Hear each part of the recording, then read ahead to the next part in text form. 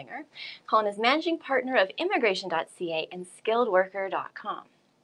Canada has recently announced its 3-year immigration levels. So it's going to be raising its annual level of immigrants up to 350,000. The current level is 300,000. So this will be on a managed gradual basis, and it's going to cover all programs. So for the next 20 minutes or so, we're going to be discussing these new levels. So Colin, what are the highlights of the government's new 3-year plan? I think you raised the description was quite accurate, and I think the takeaway from all of this is it's managed immigration increases. So we are looking at a current annual increase, an annual immigration level of 300,000. It's been that way for the last 2 years, but what the government plans to do is over a 3-year period go to 350,000.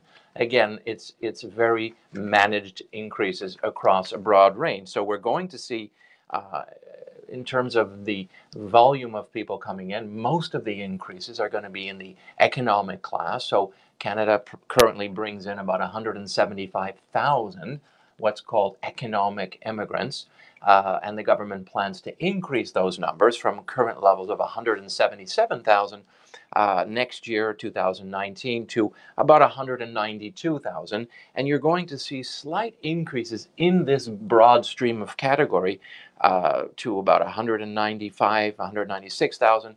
And in 3 years from now, our current levels of 177 will go to 202,000. Again, that's the economic class. You're also going to see increases in the family class, very marginal increases, but nonetheless some increases. You're going to see increases in the refugee stream.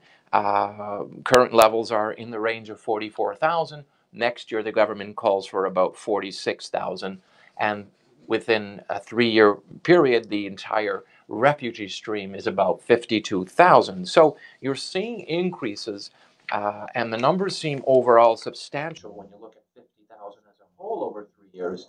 But there's a number of factors that are leading this government to wanting to increase the numbers. But again, the most important concept is managed increases, careful, so that the infrastructure can accommodate those numbers, and those are the overall numbers. So what does this mean for families then with the levels?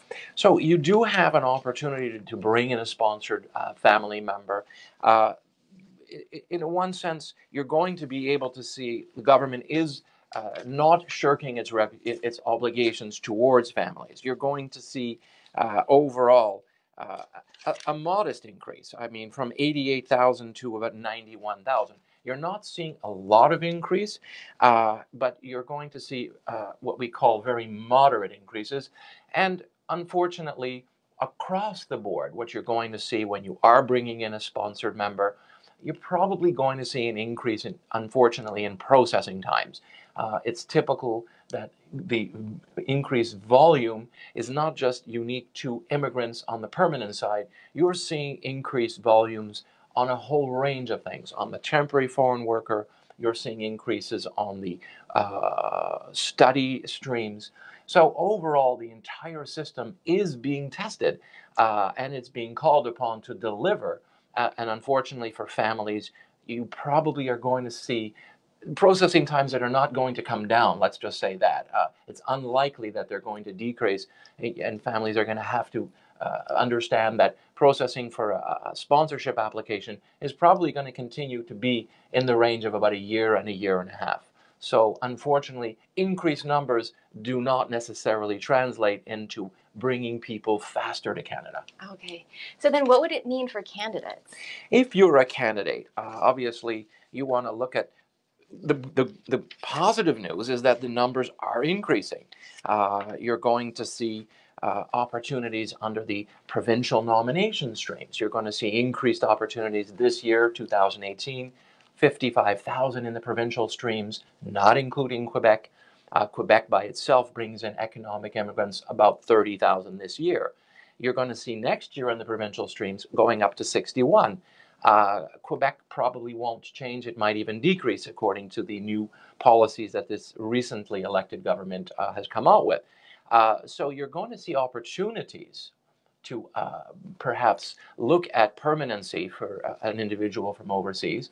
Unfortunately, it doesn't mean that it's getting easier. It's certainly not easy to come to Canada. So if you're looking to come to Canada, yes, there's a wonderful impression that Canada is open, the numbers are increasing, but it's very strategic on the part of this government, and the fact remains it's not anybody that's coming in. It's very highly qualified individuals, and for many individuals, unfortunately, you're going to need to have an employer in hand. That's the reality. So if you're looking to have Canada as a destination on a permanent side, you have to understand that you need to have the right qualifications. Okay, so you mentioned employers. So what do the levels mean for employers then? For employers, it's very encouraging that you will have an opportunity to bring in individuals on a permanent basis. From an employer's perspective, that's a retention tool. That allows you to go out and recruit a candidate. For many employers, the challenge of finding top talent is ongoing. You have a very historic, we're nearing, excuse me, decades low unemployment rates, and that's translating into challenges for Canadian employers in bringing top talent.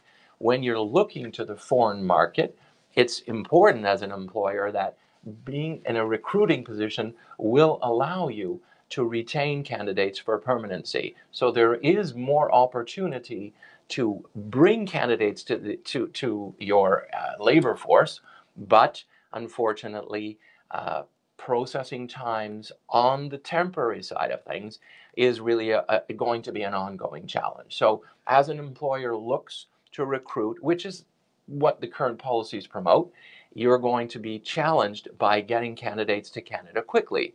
Once you do get them to Canada, you will be able to retain them on a permanent level. Okay, so Canada has seen nearly 20,000 asylum seekers come to Canada from the United States, and they're claiming, each year, and obviously they're making refugee claims. What is obviously has there been an impact on Canada? What is this impact? It's very controversial that, on the one hand, this government, which came into power 2 years ago this fall, one of their important platforms was an immigration component. Now, at that time, of course, there were a lot of Syrian refugees who were drawing the media attention, and there was in fact a tremendous humanitarian challenge that was unfolding in Syria. Canada at that time had promoted bringing in 25,000 Syrian refugees. And the government was successful in getting elected in part on that particular platform. Canadians had an appetite from a humanitarian perspective in welcoming Syrian refugees at that time. What's happened, however, is over the past 2 years, we have what's called an irregular refugee challenge, and that is a lot of individuals who have obtained visitor visas to the United States have worked upon getting into Canada through an irregular border crossing. This has led to many refugee claims that are being adjudicated. 95% plus of these types of claims are rejected. So what's happening is there's this perception that the Canadian government needs to get a handle on the refugee stream that is affecting our annual numbers. There are individuals coming in on a monthly basis. Some months it's 1,500, 1,800. Most of them are coming through the Quebec border.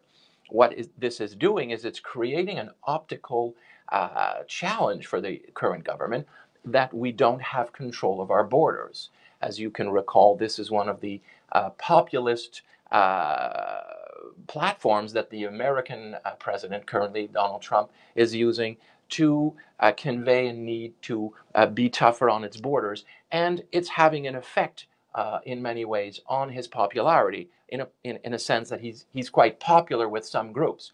This type of issue, it could face Canada in that an illegal and irregular refugee stream coming into Canada, if our current government does not get a handle on it, it could, in fact, in 1 year from now, when the next federal elections are coming, this could be an issue that could come back and harm the current government. So it's really important that individuals Canadians.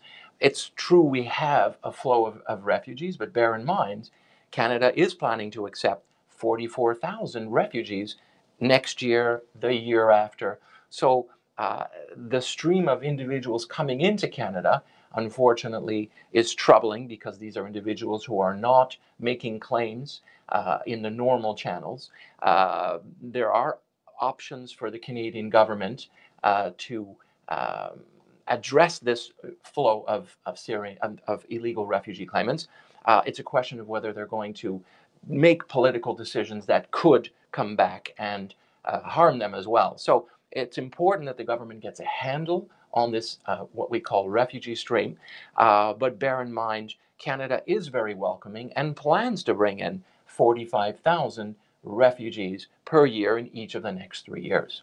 Okay, great. So should we move on to how we can assist? Sure. Let's just cover, if you're a candidate coming to Canada, what you might want to look at in terms of the strategy we might be able to help you with. Okay, so on our website we have the minimum criteria, but with all our clients, we provide the immigration as well as employment search assistance. So we'll provide you with a database of at least 500 potential hiring employers in your field and the provinces of your choice. We also provide you with a Canadian-style resume, cover letter, and as well as other tools. And we also do assist, if one wants assistance, with LinkedIn. We have an interesting program. It's been very, very successful for us over the past 6 months, and it's called a live LinkedIn tutorial, face-to-face, 60 minutes, one-on-one with our very experienced employment advisors, having an understanding on the power of LinkedIn, how to use LinkedIn in finding employers, outlying areas, creating job alerts. There's a number of very powerful tools within the LinkedIn platform that a person who's in the know can help.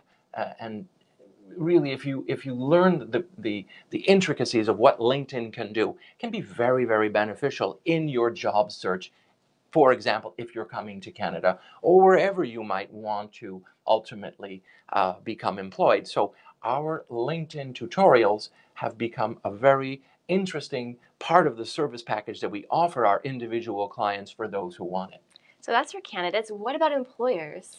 If you're an employer and you need to recruit for individuals overseas, our GRN Montreal .com as well as our skilledworker.com. Both of these are in-house, standalone recruitment enterprises. We have a good understanding of bringing in foreign workers. So if you are an employer and you need some assistance, we're very well suited to going out and putting together a recruitment project that will help you identify top talent from overseas.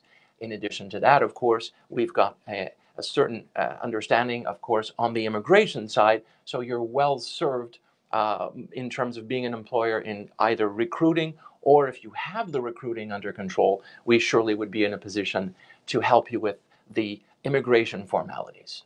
Perfect. So if you're a candidate and you want to find out if you qualify, please go to www.immigration.ca and complete our free online evaluation form. We'll then get back to you with your options. And if you're an employer, please go to the Contact Us section of our website. As always, please do like us and follow us on our social media, Facebook, LinkedIn, and Twitter. And we'll keep you posted on when the next live stream will be. Great. So that covers our session for this morning. Hope you found it informative. Have a great day and see you soon. Thank you very much for joining.